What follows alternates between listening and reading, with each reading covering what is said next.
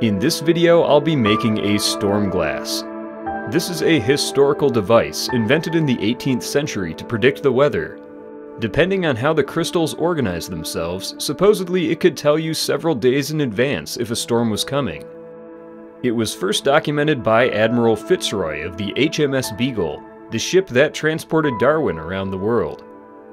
In reality, the crystal formation only changes as a result of temperature, so a storm glass's prediction abilities are suspect at best.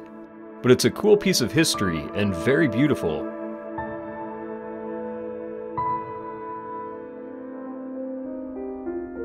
I've showed how to make these before in a mason jar, but I wanted a storm glass that was larger and in a nicer bottle so it would look good on my desk.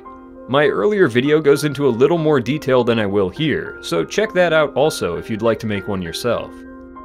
The three solid ingredients that are needed are camphor, potassium nitrate, and ammonium chloride. The liquid solvent is 100 proof vodka, which is 50% ethanol by volume. 900 milliliters of vodka is added to a saucepan, followed by 3 packets of camphor, totaling 85 grams.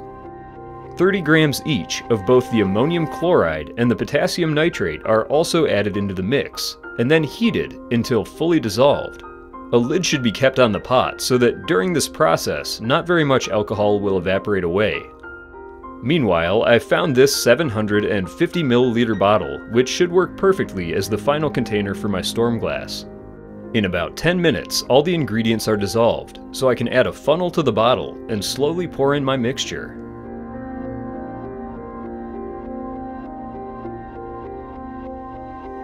You may notice that the liquids separate into multiple layers. This is okay, it will still work fine. As the bottle cools, the storm glass puts on quite a show. Fog slowly rises from the bottom, followed by snow until it looks like a complete blizzard. You can see how someone might come to believe that this display is reflective of the weather outside. Now, if the storm glass is left in an environment where the temperature can rise and fall, like outdoors or on a windowsill, the crystals will reshape themselves into all sorts of different patterns over time.